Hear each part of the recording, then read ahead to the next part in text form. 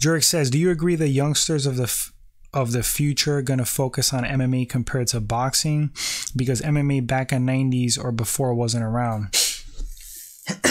I think the evolution of the sport's crazy because we're going to see a lot of things that we wouldn't expect or predict, but it's kind of like the natural flow of things. It's kind of like MMA is becoming the most prevalent combat sport and the most respected, again, as far as like who's the real baddest man on the planet.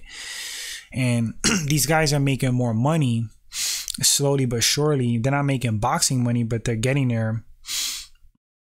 And you're going to have like these athletes that would go to like baseball, football, basketball, and they're going to want to go into MMA because it'll be like a viable career option where you can make a lot of money if you're a star.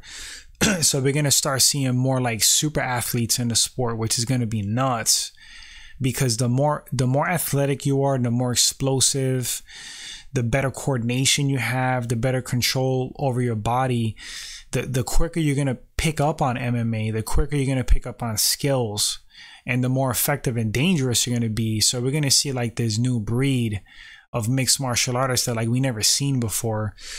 And we got a taste of it with George St. Pierre. We got a taste of it with Kamaru Usman.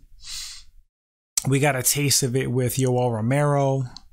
We got a taste of it with Luke Rockhold, is a great athlete. But we're going to get people in there that surpass them, just absolute freaks. Another window into that was Herschel Walker. Herschel Walker got into mixed martial arts way late. I think he was like in his mid to late 40s, if I'm not mistaken. And I think he was in Strikeforce and he was crushing people. Now, granted, he was fighting like subpar competition, but it still was impressive. And that dude is like just a freak, just hella strong, an absolute tank. Yeah, we're going to definitely see the youth gravitate more towards mixed martial arts and look up to those guys over boxers for sure.